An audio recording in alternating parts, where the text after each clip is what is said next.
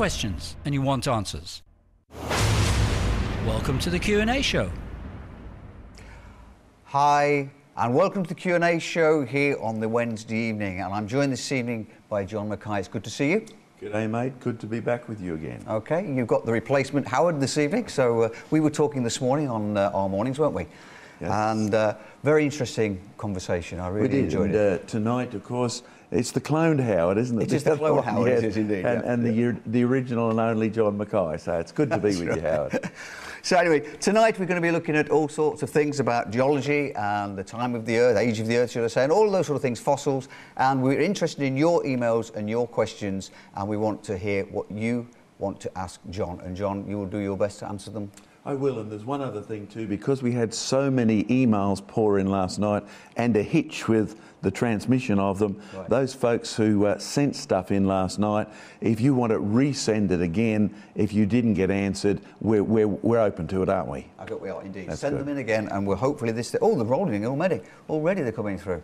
Okay, well, before I forget, we had an email that came in just before the programme from Keith, apparently, and he wants to know about, if I get this right, with the age of starlight. Okay. Oh, it's just clicked with me what he's asking. Yes, okay. That's good. That's exactly right. So, yes. Now, when you think carefully, we live on a planet today and we benefit in the day by a big star we call the sun. We benefit at night from reflected planet light or reflected starlight off a subplanet, a moon of Earth, right? And then we have these other twinkling things out there, and we have a few non-twinkling things.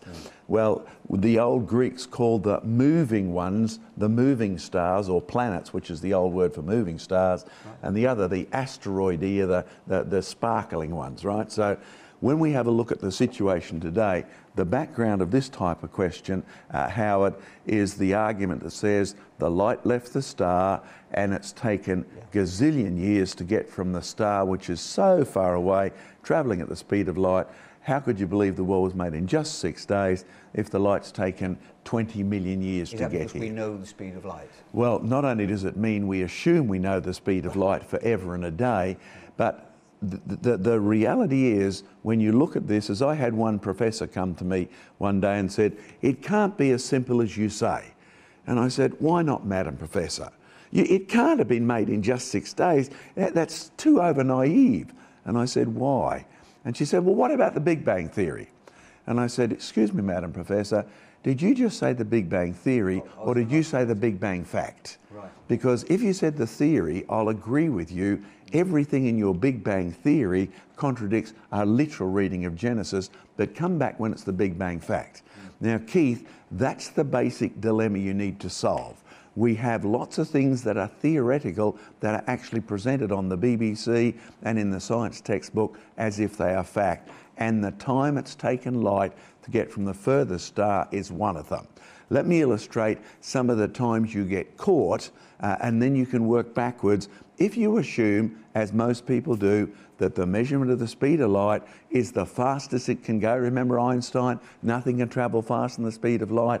And then you work backwards. Light behaves as a wave. If it's going away from us, the source, it will go to redshift. If it's coming towards us, it'll go to blue shift. And there's all sorts of other things we build in to make our picture of a billions of years old universe. Okay, all you need to do is go to our normal Q&A site, the askjohnmackay.com website, and what you'll find, there's several questions there that deal with starlight. Let me give you a summary of one of them, which should make you go away and think, and if that's all we achieve on this program, that's great, isn't it, Howard? Okay, because the God of the Bible says you'll love me with your mind, so we don't mind your questions, but we do want you to think as a result of our answers. There's a thing called the visually observable universe. How big is it? Now, at the moment, the estimate of the size of it is about 50 billion light years across. Okay, so what? We don't know if that's the full size, but that's the maximum size we can sort of visually observe. That would be the distance that light would travel in 50 billion years. That's big, Howard, really big. Okay, so what you'll find next is, when did the Big Bang happen? Well, several things appear.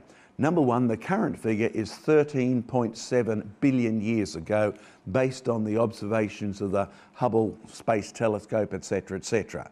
But that means, of course, if you had a blob of hydrogen blowing up and turning into all of the galaxies and novas and you name it in the last 13.7 billion years, then starting from one point and travelling at the speed of light, the maximum size of that Big Bang result is going to be 27.5 billion years across.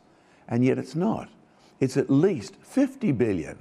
Conclusion, the speed of light must have been faster in the past, or else something's really messed up when it comes to our understanding of light. And I'll tell you what I suspect it is, Keith. You see, the Madam Professor who was so upset, she was from Manchester University and claimed to be a Christian, and yet she thought the theory was fact. And I said, look, here's the real problem. You see, the God who was there said, let there be light. And there was no stars till 3 days later. The Bible says God made the light before he made the stars. But the Big Bang Theory says the stars were there before the light. Here's your contradiction. It's not that you're ending up in a different place, it's the fact that you actually started in a different place. So choice time, Keith. Faith in the words of God who were there and start from there. Doesn't mean you'll solve everything. You haven't solved everything, have you, Howard? Not quite yet. I haven't solved everything either, but it's faith in the words of God who was there, or faith in the theories of the astronomers who weren't, who in my lifetime, see this going white hair, Keith? I'm old enough to remember when the universe was 20 billion years old. And then they changed their mind about the value of Hubble's constant and it became 10 billion years old. And then they had a meeting and a week later it was 15 billion years old. So please, Keith, don't expect me to believe any of these figures are facts. Oh, you're right, if they were, you couldn't read Genesis literally. But it's not the facts that contradict a literal reading of Genesis, it's the latest opinions and theories. Great question from him. A good answer. Just while you brought that up, am I right or am I wrong in understanding that many of the, we'll call them secular scientists today, have ditched the idea of the Big Bang Theory anyway? You will find if you go, say, Google hunting for a man called Arp. Arp is quite a notable astronomer, or should that be notorious? A notable astronomer originally in the USA, came up with a different interpretation of redshift. Now, the textbooks treat redshift as if it is a fact. Right. You know, light behaves as a wave. When a train comes towards you and the sound waves gets compressed, the frequency of the sound changes. It goes, whoop, right? Yeah. And then as it goes away, the sound waves stretch. Excuse me. And if you assume light behaves as a wave, then as it's going away, it stretches, becomes longer, equal red, comes towards you, compresses, equals blue. Right. And yet every one of those students in school learns that light may not always be a wave. Sometimes it may be a particle, sometimes it may be both, but what if it's neither? And so Arp came up with a new interpretation of redshift. He said redshift is not caused by the stretching of light, but it's light getting old. Now the minute you do that, the whole map of the universe changes. So they need to go Google Arp, but I do have to warn you out there, Arp is an atheist. And he has a hatred for the Big Bang Theory, not only because unless you believe that, you really dip out on research grants, prejudice exists even amongst the researchers, but secondly, you'll find atheists don't even want to start. And the Big Bang Theory at least looks like it had a start. And some of the Christians say, well, God stretched out the heaven, so we'll fit it in there. Well, hang on. Make sure you go by the word of God who was there, not just your one or two verses you want to fit in. That's a fair comment. Well, before we go any further, I'll just get the light back on that, or else we probably won't get it in. I'm going to just mention, first of all, this, that we had a little look at this earlier in the programme this morning. Time's Up Darwin, and this is the latest DVD yeah, that's our latest DVD, as many folks know over the years, and we'll put our UK website and phone number up shortly. They can order this because this is broadcast a lot in the UK, and we're going to play the clip on there. It's already loaded up, I believe, so as soon as they've got ready, they can play that again, as long as you can get the nod. I don't know what that's fine. Just telling you in your ear. Do that and we will drop it in. And basically what we've done is produce a series of 3 DVDs, one on rocks, one on biology, and this one on how long have things actually taken. Yeah. And so basically we used a lot of scientists, we went around the world and looked at fossils, and we looked at stalactites, and we looked at oil wells, and simply asked them, hey, listen, how long do you need for this to happen? And in every case, the bottom line is, hey, you don't need time, you need a process. And when the process is right, the time is almost irrelevant. So it's a great DVD, Time's Up Darwin, available from our UK phone number, 9 a.m. to 9 p.m. basically every day. Right, well, we'll show a bit of that a little later in the programme as we break up and give you a chance to take breath as well. Let's have a quick look at some of these that are coming in. Thanks for your emails. There's one here, curious one here from Tony. It says, the Bible makes reference to God's objection to wasted seed. That must mean that people should only engage in marital activities if it is for procreational purposes. But yet I've heard people say that God does approve of married couples engaging in the act just for pleasure. That would mean some form of contraception and therefore wasted seed. Can you clarify, please? Okay, when you have a look, say, at Genesis, rather than going to Onan that this singular account is about, and it's really about his attitude as to why he would not honour the woman he was given as wife, right? Go back to the first marriage and ask, what was God's instruction concerning sex? Well, you'll find there's really only two commandments that God gave to man in Genesis chapter 1 and 2. And one is to, have dominion over the planet, and the other is to multiply and fill the earth. Now, there is no restriction when God said, now, if you just feel like it, that's not what it's about. Right? Only if you want to have children do you have sex. So what you'll find is God's instruction to Adam and Eve has no parameters attached to it except, look, you do this and here's going to be the consequence. You'll multiply and fill the earth. So Eve was made for Adam because Adam was alone. Exactly. Right? So the first role of the woman is companionship, comfort, etc. And so therefore God puts no restrictions on sex for pleasure, sex for enjoyment, sex for multiplication of offspring. And there's your basic rule. Don't use Onan. He's thousands of years down the line, and he's a specific case whose attitude was wrong, and that's why he's judged. Adam and Eve were free to enjoy the benefits and blessings of mutual companionship, sex included. Well, doesn't the Apostle Paul also speak about if you have the urge, and it's better to be married and have a partner? He's not just talking about procreation. Well, the bottom line, the Bible is a very blunt book, right? Because by the time you get past Adam and Eve, you may remember there's an interesting trend, Howard. So 2 rules, one thou shalt and one thou shalt not in the Garden of Eden. And they ate of the fruit of the tree of the knowledge of good and evil. And from then on, because man's conscience has degraded, we need more and more rules to tell us what's right. Our conscience is not able to do that fully. And in fact, most governments are adding thousands of rules every year to try and resolve conflict between nations, between people, between communities. And by the time you get to the Apostle Paul, you've gone through the 10 Commandments, you've gone through the other 690 legislations God gave to Moses. You're now thousands of years down the line. And let's be honest, Howard, men and women suffer not just from a desire to have companionship, but just from broad desire. So Paul writes, it is better to have a wife than to engage in fornication. In fact, he says, to avoid fornication, to avoid illicit sex, let every man have a wife, and you couldn't get blunter than that, particularly to us blokes. That's right. Yeah, there. This is a nice one there. I don't know when this was sent, John. It's interesting, but it says it could be 6,000 years old, I guess. It says, evening, John, when is the paradigm between evolution and creation going to be resolved? God bless, Adam. When is the paradigm going to be resolved? You will find there's 2 different paradigms and they're head-on in collision.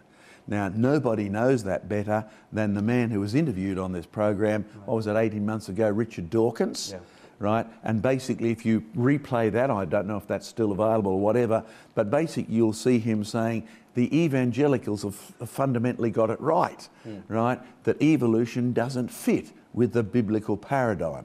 The biblical paradigm, God made everything good. Evolution, kill or be killed, struggle. There is no mutual ground.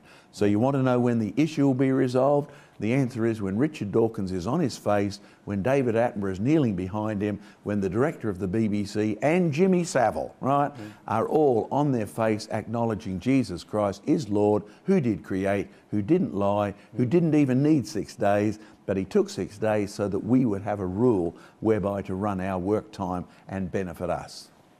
That's a good answer. I wasn't sure if that was a flippant email from Yeah. Adam, but if it wasn't, that was a very good answer. Yes, Very that's good right. answer. Right, hi, Howard and John. Does John consider the Ice Man's age to be accurate at about 5,500 years old? If so, Adam would have been alive for roughly 400 years after this man died. Seeing as Adam's death would be nearer to us than this individual found in the ice, couldn't the bones of God's first humans still be around, if not skeletal, then in some other physical, chemical form? Failing this, his atoms must be. Okay, there's a multiple question if I've ever heard. Hopefully you're sending a good donation to Revelation TV to cover all the costs. Basically, when you look at, say, the Iceman, number one, we know he was murdered or killed. Number two, we know he was preserved by freezing slowly. So hence he's very difficult to study, because you have a freezer at home and has a little rule in there. It says don't keep meat longer than 3 months. Because if you freeze meat slowly, then the crystals of water will freeze, puncture the cell walls, the bacteria can get in, and even though it looks solid, as soon as you begin to melt it, it will begin to stink because it's already rotted, even though it's at such a low temperature. So our Iceman friend is rotted. Secondly, most of the dating, if I remember correctly, and it's quite a while, he hasn't caused a stir for a while, our Iceman, so it's quite a while since I've looked up the data, but they've basically been using both anthropological data as well as the carbon-14 system. And so therefore you'll find that their date will be provably too old. So when you have a think, if his date is 5,500 years, then you're right. Given the biblical Adam, who was roughly here 6,000 to 6,500 years or so ago, and Adam lived to be 950, you're quite right, there theoretically should be some overlap. But since our Iceman is not here till ice arrives on the planet, let's now, instead of using the carbon-14 modern anthropology paradigm, let's put him in a biblical paradigm. Number one, God made the world very good. Number two, Adam and Eve were stark naked. Number three, there was no ice, right? There was no ice when Adam died. In fact, by the time you get to Noah, the only words mentioned about the weather are warm and cool, never hot and cold. Genesis chapter 8 verse 22, God gives us the first long-term weather forecast. He tells Noah after the flood, after the sky's fallen down, after the CO2 has been dissolved for 40 days and 40 nights at least, from now on there'll be cold, there'll be heat, there'll be summer, there'll be winter. Still no ice. Then you get to the book of Job, and Job is asked 3 questions, one of which was, where did the ice come from, Job? Now Job lived at least 200 or 300 years after Noah's flood. Right? And so by Job's day, God expected Job to understand the question. Somewhere recently, Job knew ice had arrived on the planet. So your Iceman is not going to happen till after the days of Job.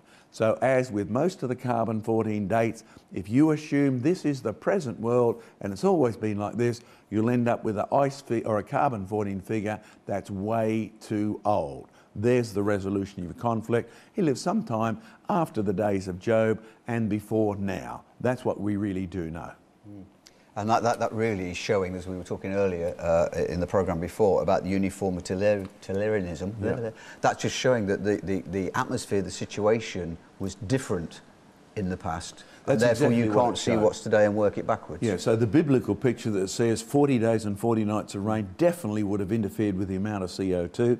You change the amount of CO2, you change the carbon-14 cycle, you change the carbon-14 cycle. You can't just slot Iceman on a normal graph which assumes it's always been the same, right, when it hasn't been. Well, whatever the canopy was changed as well, didn't it? So the whole sun, the whole thing would have been different. All of that will result in increased radiation, which will change the amount of radioactive carbon. Yeah, so that makes a difference. Okay, we've got one here. This is one that gets asked many times. If Adam was the first man, who were the people in the land of Nod? Blessings, Peter. And was it Peter, was it? Peter, yeah. Okay, Peter, again, you can go to askjohnmackay.com or creationresearch.net, and you will find that we get lots of questions about Adam, right? Not misunderstanding, because he's the first bloke mentioned in the Bible. What you will find is when you get to Genesis chapter 4, where your question has really come from, it starts, and so Adam knew his wife, and she conceived, and she said, behold, I've received a man-child with the help of the Lord, and she brought forth Cain. And Cain became a tiller of the ground, and she brought forth Abel, and Abel became a herdsman, as it were. Okay, so what you find is then Cain kills Abel, and then Cain goes away, and Cain takes a woman and he marries somebody in the land of Nod. Now, it doesn't talk about anybody else living in the land of Nod. All that Cain's statement is, he was afraid that people would kill him. And so your real issue is, who were the people who could have killed Cain that he was afraid of? Well, number one, you see, Adam and Eve were there when they sinned, and Adam and Eve knew that God had slaughtered an innocent animal because the wages of sin is death, and God's only other option was to kill them. But a merciful God was willing to substitute the death of another creature so that man might live. The wages of sin is death, a principle. Okay, Adam knew that and understood it. Cain and Abel, the real story is about, hey, Cain was sacrificing cabbages and Abel was sacrificing an animal, and God accepted the animal and he rejected the cabbages and carrots. Cain is jealous. Cain kills Abel. Why were they sacrificing? You only give a sacrifice to someone who you're in debt to. What was the debt? The wages of sin is death. Adam's sin was affecting all of them. They were sacrificing not just thanksgiving, but sacrificing because there was a sin debt, a wages of sin to be paid. So Cain understood this principle as well, and he only got it from mum and dad. Okay, so who was alive to kill Cain, even though he killed his brother? There's at least two. There's Adam and Eve. But then if you keep reading, you discover something about Genesis chapter 4. Verses 1 and 2, Eve has 2 kids. Verse 3 and 4, they're already herdsmen and farmers. Hey, 20 years has gone past, and you assume it's just the same day. No, there's 20 years there. Then you go to Genesis chapter 5 and verse 4, and you read, so Adam and Eve had other sons and daughters. Other sons and daughters? You've already heard of 3, Cain, Abel and Seth. Abel's dead, that leaves 2 other sons and daughters. So Adam and Eve had at least 7 children. Of that time, probably 4 of them were still, or probably 5 of them were still alive, including the one woman that Cain took with him. And every one of them knew the principle that the wages of sin is death. Cain had sinned because God made life. Cain had no authority to take it. And so the wages of sin is death. He was afraid to be killed. That's the logic of it. Yeah, absolutely. Okay, I tell you, before we go into the next ones here, and thank you for sending these in. These are rolling in nice and quickly, so thank you. You've got some fossils you brought in with you. Yes, I did bring some fossils in. Let's have a quick look at those. And you're a long way away over there. They are a long way away, so perhaps we'll hold up the big ones first. You see, we've done a lot of dinosaur digs, and, you know, folks can go and have a look at some of the results. This one here is a Spinosaurus tooth, Howard, and it's big enough to see from where you are. Yeah, it is. This one here is a Mosasaurus tooth, and what most people don't appreciate, say, about dinosaurs is that, in fact, we could probably play the DVD after I finish this portion because it will tie in quite well. So what you'll find is the Spinosaurus tooth, the first Spinosaurus, why did it be called that? It had big spines on its back. Right, it was roughly 15 metres or 45 feet long, found in Egypt. Here we have a mosasaur tooth, and that's from the River Meuse, the monster, the saurus from the River Meuse, and this became a really controversial fossil because, well, Napoleon and some of the others, they all fought over it, and you know, it's ended up doing the rounds of quite a few museums and being paid for in huge numbers of bottles of wine, etc. So here we have dinosaurs. Now, Howard, when are they supposed to have died out? Oh, before us. Before us, that's right. Roughly 65 million years. Us, yeah. Now it's down to 63 and a half, but an awful long time ago. Yeah. Now, so there's the 2 dinosaur teeth, and the reason I bring that up is they bought another one which will be a little harder to see, but they can go to creationresearch.net, click museum, and insert the word thorn, because over in this corner is a beautifully preserved fossil thorn. Now, it raises the real issue. When you are looking at rocks and fossils, do you accept the dating system of people who weren't there, or the paradigm, the worldview of the God who was? Because, Howard, when do thorns first get mentioned in the Bible? Well, it's part of the curse, isn't it? That's right. There are no thorns in a good world. There's only thorns as a result of Adam sinning. So there's a fossil thorn. So you listeners out there, those of you who are Christians, particularly those who, like me, tried to put God, evolution, millions of years, the creation story all together, it's think time. You find a fossil thorn.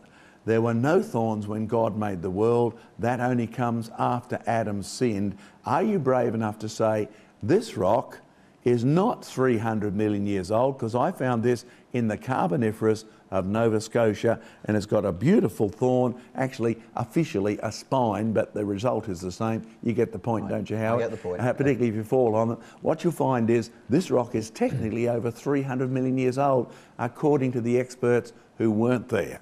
According to the Word of God, there were no thorns on the planet, so this rock didn't form until after man sinned. But what's interesting, Howard, is, you know, these dinosaurs, I hold that one up because it's big. I've really got a little one down there, but you can't see it tonight. In Canada, where I dug this up, I've done a lot of research. Here's the layer with thorns in. Up here is the dinosaur layer. So you've got to be brave enough and say, well, hang on, if this layer didn't get here till after Adam sinned, then the dinosaurs got into the rocks only after Adam sinned. Yeah. And so really what you're looking at is a real challenge when it comes to fossils. The fossils, number one, never applaud Charles Darwin. He knew about that. He wrote in his book, The Origin of Species, they're the weakest part of his theory. Number two, they really do back up God's teaching that things produce their own kind.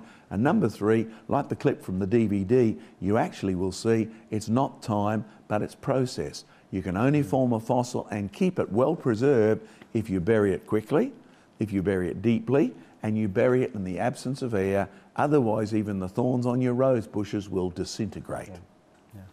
It's good. Well, I'll tell you what we'll do. We will roll this clip from this Time's Up Darwin DVD, and we will speak to you after this.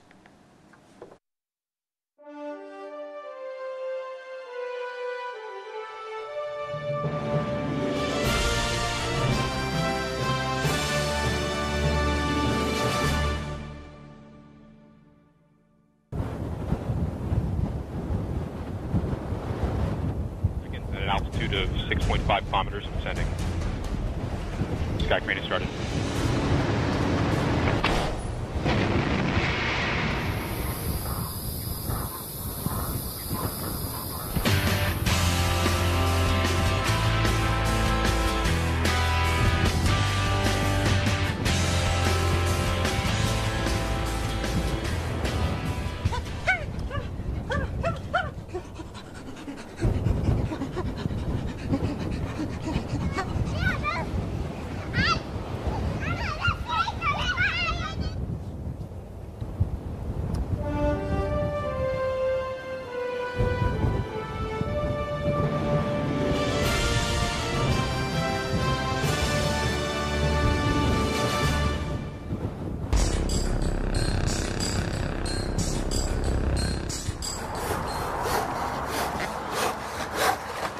G'day. We're just getting ready for a big fossil display here. Have you noticed that people love dead things? Particularly ones like this. A fabulous little starfish, still trapped crawling over these fossil shells. He was buried so quickly, he didn't even have time to let go before he became a fossil.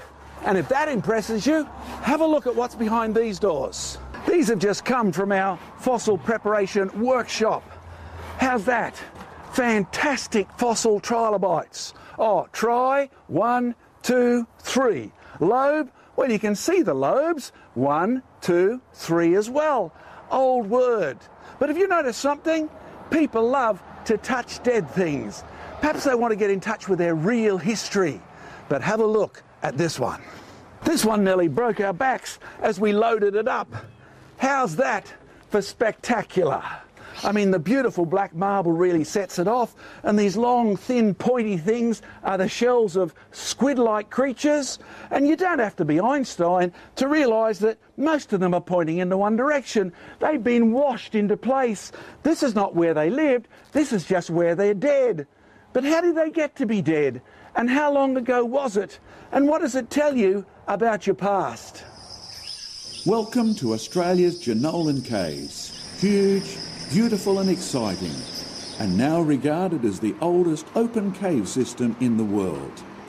But when I first went there as a teenager, They told us it was only a few thousand years old. Then, in 1999, it went to 100 million years of age. And now it's listed as more than 340 million. And you think you're getting old fast. The same is true for this famous fossil Aussie. In 1910, he was labelled 180 million years old. In 1987, 200 million. But by 1999, it had been both reconfigured and relabelled as 235 million years. There is one more thing you need to know about fossils. You too can see fabulous fossil fishes like this if you visit places like the San Diego Museum. But you'll discover one thing. It's not just enough to be dead to be a fossil. You have to be older than 10,000 years. Now, why not 11? Why not 9? The reality is, it doesn't matter whether you're a beautifully preserved opalized shell from Australia and you're more than 10,000 years old, or you're a fabulously preserved land plant and sea creature from Germany and you're over 100 million years old. If any of those ages were correct, you could not read Genesis or Exodus as real history.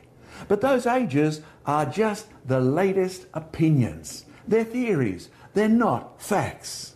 I'm John Mackay. Join me as we travel the globe looking at all the evidence of creation of this wonderful planet that you and I live on.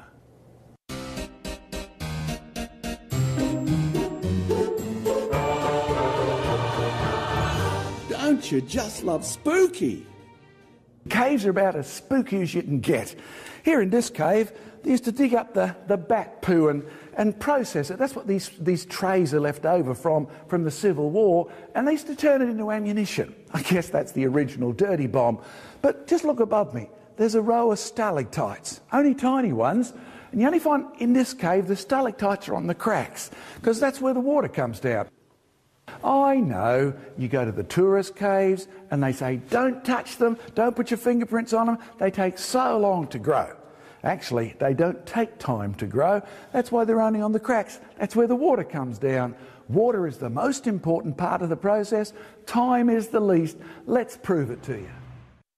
Right, well, if you want to see what that proof is, you've got to get hold of the DVD, and it's Time's Up Darwin, and you can get it at the telephone number that we're going to put on the screen at the moment. This is going to be a fascinating DVD, I'm sure. It really is, and I've just spent 8 weeks in the UK sharing it around with people, and the response is fabulous from professors and from theologians and from chemists and archaeologists and geologists. So it really was a great project, and I'm glad it's finished. It's out there to help people understand it's not the evidence that contradicts Genesis, it's the opinions. The evidence only backs up God, because he never lies. So why is it, do you think, that if they change their thoughts of how old something is, that bit doesn't creep through to the public, that they've changed the times?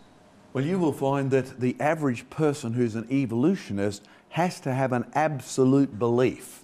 In other words, the minute you say, oh, well, we can no longer believe in Lucy because she really is an Australopithecus, which means southern ape, so she's really not the missing link, you never see a big front page headline in the Times apologising. When David Attenborough said this little shrew-like thing, was the missing link, and then they found out it wasn't. Didn't he admit in that comment that they hadn't had it before because we finally got it? Obviously. And then but you haven't seen a front-page apology, even though you saw a front page, a statement that we found the missing link, and it was total fudge land. It really wasn't at all. So, in other words, there's a pride issue here involved.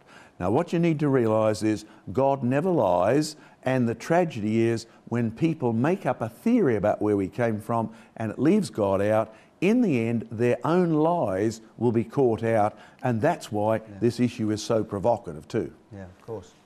OK, well, let's move on to the next email, and thank you for your questions here. It is Q&A, and let's go on. This is from Paul. It says, hi guys, did the waters of the deep come up from the ocean trenches that are there now, and these trenches push the land masses apart? OK, thanks, Paul. The ocean trenches that are there now, they've got several interesting characteristics. Say, take the Marianas Trench. Most people don't appreciate that you could take Mount Everest and drop it in the Marianas Trench and still have water above it. So some of the holes in the bottom of the ocean are taller than the mountains. The highest mountains are tall. And it led to magazines like, you remember the old Time magazine? And they had a Time Life series that they called The Oceans. And one of the fascinating bits of information they had in there was that if you could take all the mountains and drop them in the holes in the bottom of the ocean, you would have enough water to cover the whole Earth to a depth of 3 miles, 5 kilometres. So you'll find there's plenty of water out there for Noah's flood. But when you ask, did the water coming up from there cause the oceans to part, we need to go back, as we did even last night, and run over the background of that statement. So that in Genesis chapter 1, you find verses 1, 2, 3, 4 and 5, where it says, and the Spirit of God hovered over the face of the waters. There's no dry land for another 2 days, so the world was created covered with water. It was cool. No big bang, no hot molten blob, etc. So you have a cool world, it's covered with water. Day 3, it says, God said, let the waters be gathered into one place, singular, unitary. So I would love to see the video of that, Howard. You know, sure. Water running around 40,000 kilometres, 25,000 miles, ending up in one spot. Now that's catastrophic. And God lifts up the dry land, but you see that meant that if you lifted up what was inside, the inside became the outside, so the outside has to become the inside. So it shouldn't surprise you that the picture is now one mass of water on the land, but inside there is water underneath. There's fountains in the deep. And when God says the fountains of the deep broke open in Genesis chapter 7, starting verse 11, you'll find that the water is going to come out through those fountains of the deep. And probably you're quite right in going the next step. When we look at the bottoms of the big trenches today, it doesn't matter whether you start in the rift coming down through Jerusalem, end up in the Red Sea, where we've got lots of springs coming out of the bottom of these. Some of them are laden with minerals, so you see huge sheets of calcium sulfate just forming on the bottom. You're not waiting for millions of years of precipitation. These super concentrated vents are popping up, but unusually some of them are pumping out water. Right, even fresh water. And so you'll find there's horrendous quantities of water still coming out of these fountains of the deep in one sense. And if the data from China is to be believed, and we have an item on our creationresearch.net museum site, if you just go looking for China or waters underneath, they're reporting huge reservoirs, not just in the aquifers of China, but underneath, which would indicate either time from before the flood or floodwaters still trapped in the basement rocks underneath China. So his basic statement is in essence valid. These are leftover cracks from the time God broke up the earth and brought the fountains up. That's good. I was a bit, although I know it had never actually, I'd never considered the fact that the earth was covered with, I know it was covered with water, but that hadn't dawned on me. That means, of course, it wasn't a hot molten blob. That's right. That's the importance of knowing the Word of God who was there, because then it means you don't have to be an atomic physicist to say, I can spot where the Big Bang Theory is wrong. The world was cool, not hot. That's good, because I hadn't related the two together. Right, there's one here that said, I was at an outreach, it says, Dear Howard and John, I was at an outreach conference seminar called Hasn't Science Buried God recently, and the subject turned out to be very narrow in that it was mainly about origins. The speaker seemed to be someone who believed in old Earth creation, with God creating the universe millions of years ago and the Earth later. We call this the gap theory, don't we? He seemed to be knocking the literal six-day creation, pointing out that a day could be just a period of time. Oh, okay, day could be just... I'm not going to say he says who it is, I'm not going to say who it is. He said, could you just make a comment on that? And that's from somebody called G. Green. Okay, Mr. G. Green or Miss G. Green. Don't know the gender there, so our apologies if we've picked one or the other. But in reality, you'll find any conference entitled Science Has Buried God or Has Science Buried God? Science, well, our normal concept is truth. Our normal concept is repeatable testing. Modern science has nothing to do with truth. It still has something to do with repeatable testing, but usually words like theory, hypothesis is as far as you're willing to go because they keep changing. Has it buried God? Most people, if you're Christian, you think in terms of the God of Genesis chapter 1. Can I warn you? You need to ask the speaker which God he's talking about may or may not have been buried. So that when you ask them, hey, is this the God of the Bible? And he says, well, yes, this is the God of the Bible. And you say, well, hang on, it can't be, because the God of the Bible said, I made the world in 6 days and I rested on the 7th. And when he gave that rule to Moses, Moses is never going to ask him, as he's been given the 10 Commandments, hey, God, are each of those days a long period of time? Is there a gap between the first day, the morning and the evening of the first day? He's not going to ask any stupid questions like that, because the sentence wouldn't have made any sense. So 2 things. Number 1, there's a very well explained answer on our askjohnmackay.com website about, is the day a long period of time? And secondly, I'll give you a thought you may never have thought of.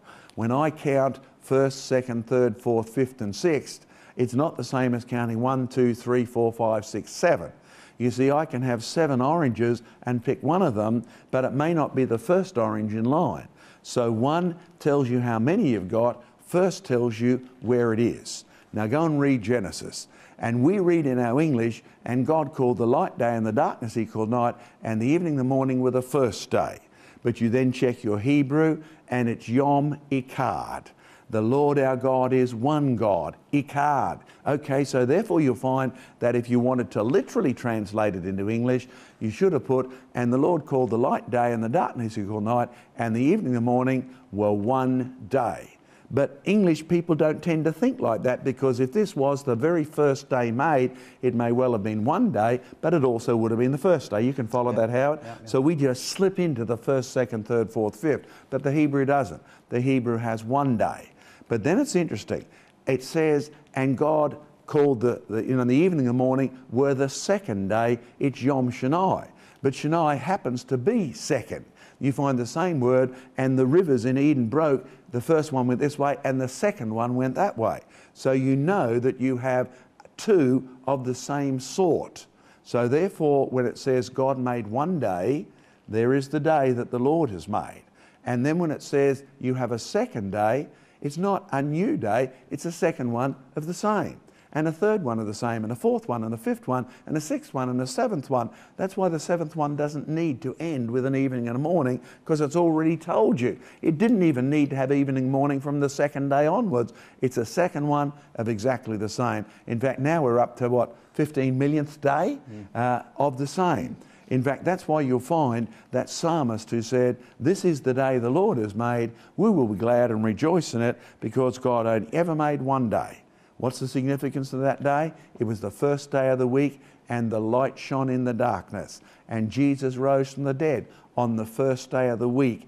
And that's the day the disciples rejoiced in. He's alive, he's alive. I can touch him. He's real. He's risen from the dead. We will be glad and rejoice in it. So that first day becomes the one day that God made.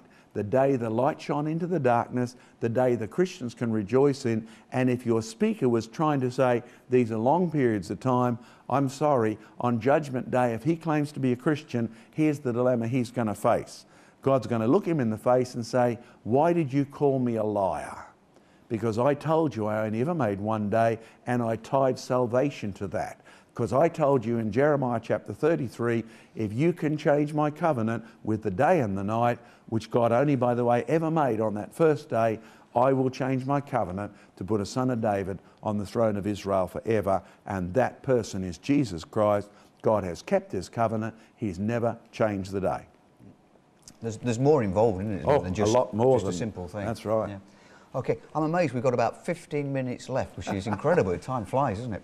And just a quick question, I could probably answer this myself. Brother John, do you believe man is 6,000 years old and the earth is 4 million years old? God bless Luke.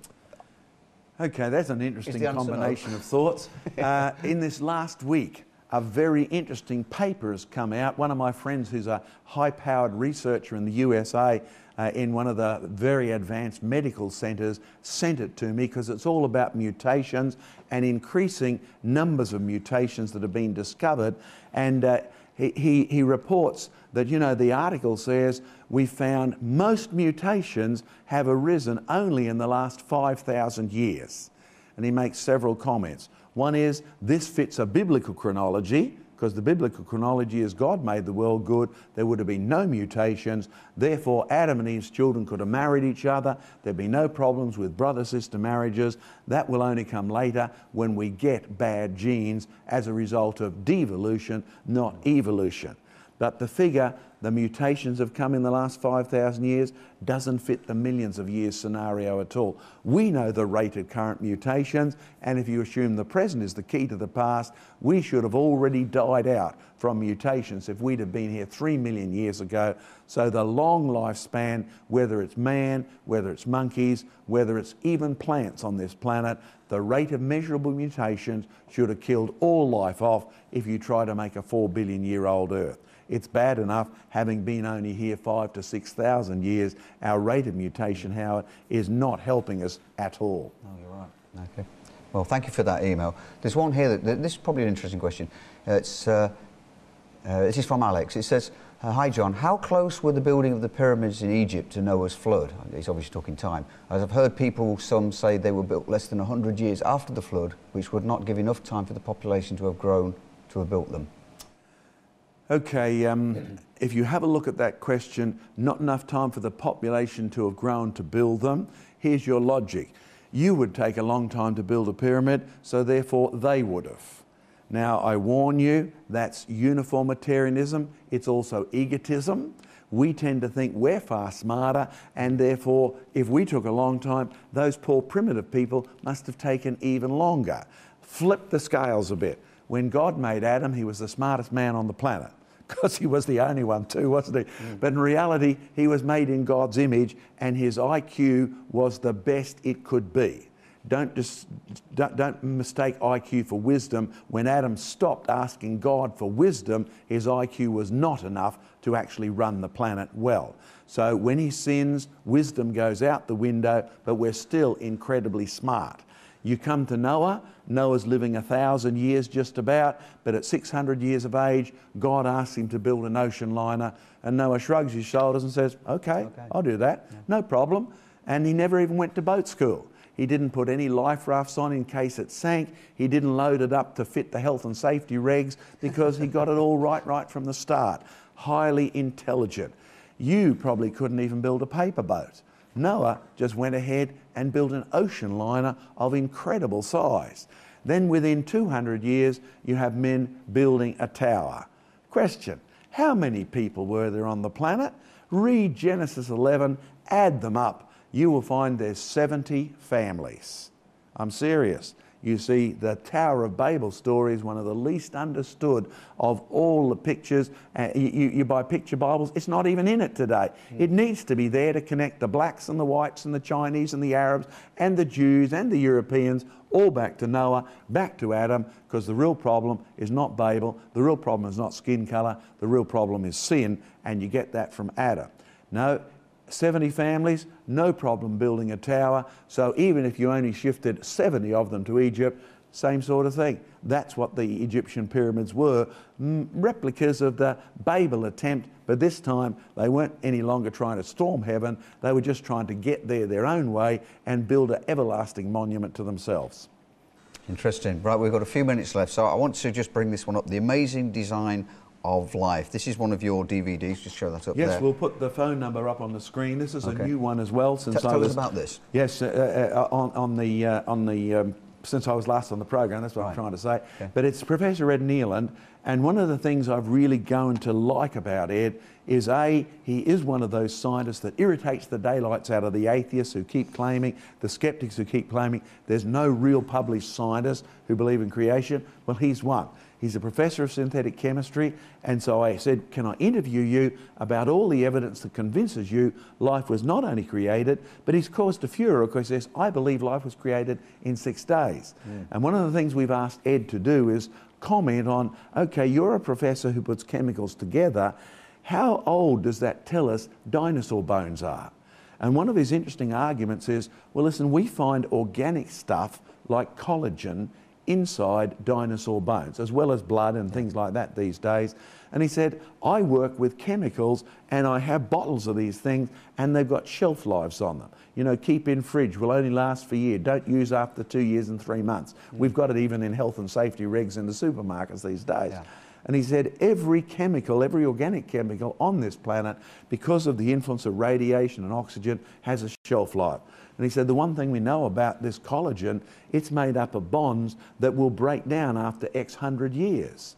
And he said you would no more have collagen left after 4,000 to 5,000 years than you'd expect your signature in ink to last in the rain after a couple of weeks. Yeah. And he said, so the finding of these collagen chemicals inside dinosaur bones is wonderful proof they haven't been there for millions of years, and interesting evidence they've only been there for thousands, so starting at Noah's flood and any catastrophe since. And so Ed's work is a real pointer. So Amazing Design of Life, available from the UK number on the screen now, or look it up via our creationresearch.net website. We need, as believers in God, believers in the Bible, we do need this sort of information to be able to hold our own faith solid as well, so we don't just say we believe it because we feel it's a good idea. It backs up what we believe. So get hold of these DVDs and many other interesting comments on what we see in the earth.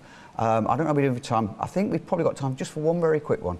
And this is from John in Guernsey. It said, if there was no rain before the flood, would there have been no rivers or surface water? Dew, even heavy ones, would not provide enough for life to be sustained. How then did plants and animals, including humans, live without water? Thanks for your reply.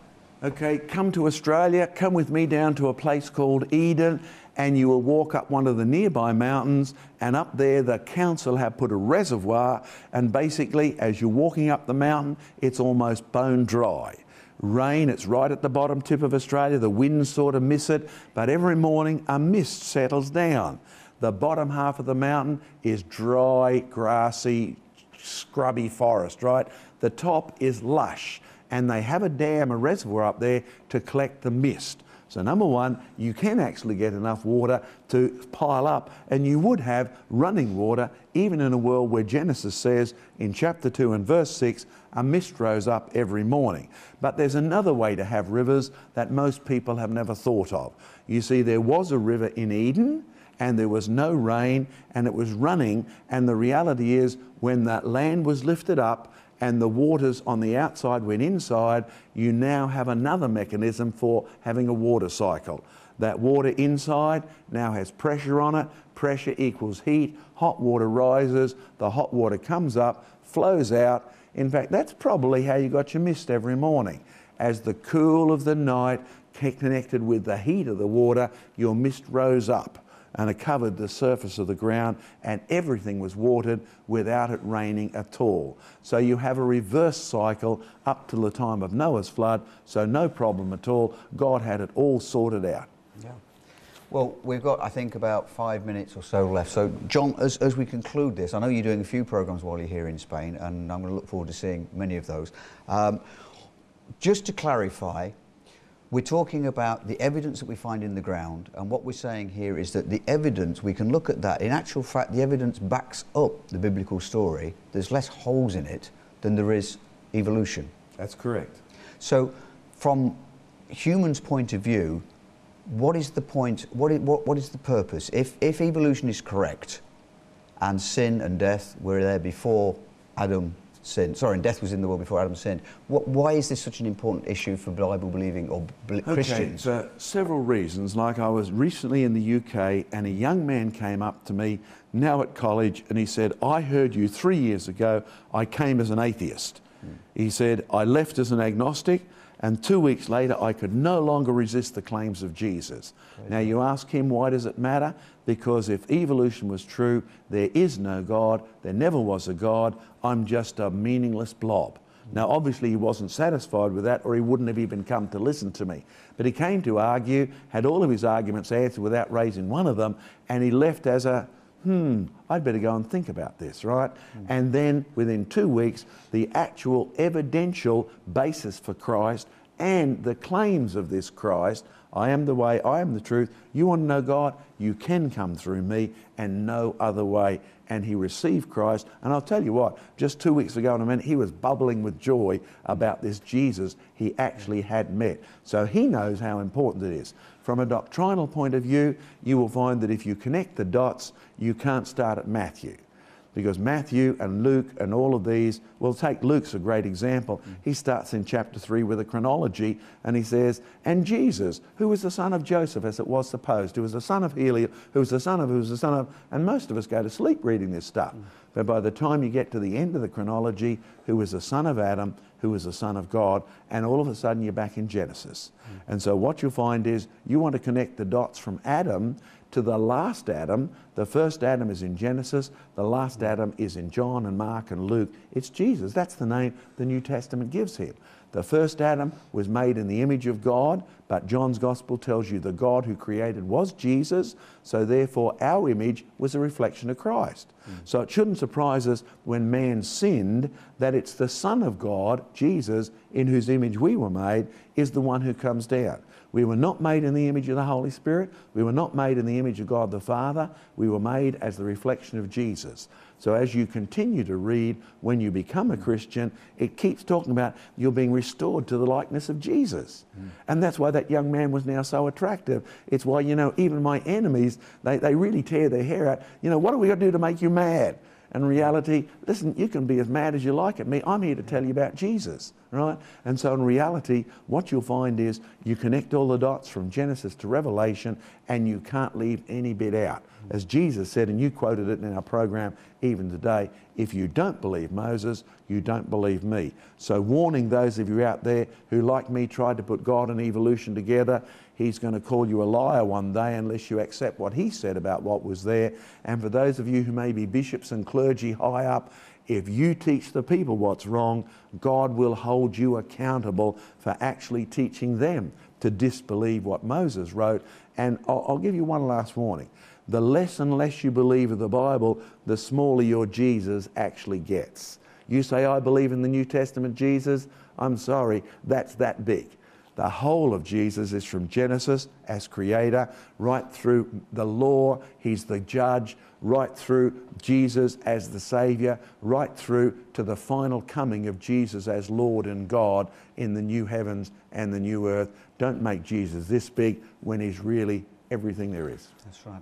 Well, I think that's the whole point, that if we don't understand the Old Testament, or at least have a reasonable understanding of it, the New Testament doesn't make a lot of sense. We're just sort of wobbling about on a loose thing. And the other thing, of course, is that it's good that we, as followers of Jesus Christ, can know that the Bible that we have in our hands today can be trusted. And if we can't trust it in some of these natural things, how on earth can we trust it in the spiritual? But we know that we can trust it in the spiritual because the natural backs it up. John, thank you so much for being with us today. We look forward to the next time you're with us. God bless you. Thanks for joining us.